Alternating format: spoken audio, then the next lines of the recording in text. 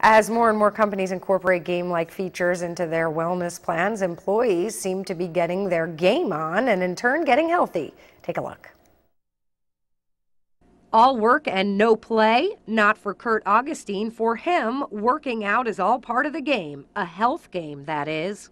It's something you think of every day. You're really fighting for bragging rights. He's logging steps on the treadmill, each mile adding up to rewards points at work. Kurt and his coworkers can also earn prizes and perks for eating healthy, taking vitamins, or even getting a flu shot.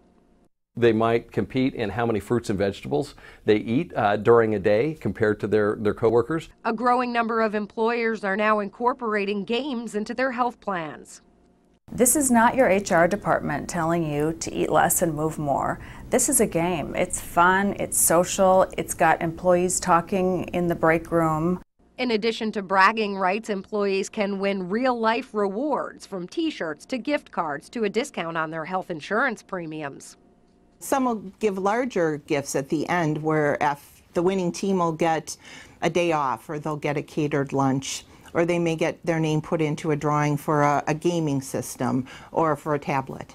And those companies have reason to offer rewards. Healthier employees who are more productive, they're happier, they're more engaged, they're at work instead of absent, and all of this can have a positive impact on a company's bottom line. Human Resources Vice President Tanya Jarvis says it's made a huge difference in participation in her company's wellness plan, with 60% of employees playing. It's fun and it's competitive. It keeps people involved because there's always the next objective to get to. And one thing to remember is not every employee is a joiner, and not everyone embraces the idea of competition. So what happens if a worker opts out? Experts say companies can penalize those who don't participate with higher premiums or deductibles, but they still have to carefully follow privacy, disability, and anti-discrimination laws, or they may end up facing penalties of their own. Kurt says in his case, the pressure comes from his work pals. I think there's a peer pressure to be in this program, but I think it's a good pressure. It's not like it's another thing I have to do for work. Kurt says he's already won, losing 5 pounds and gaining the competitive edge over his coworkers.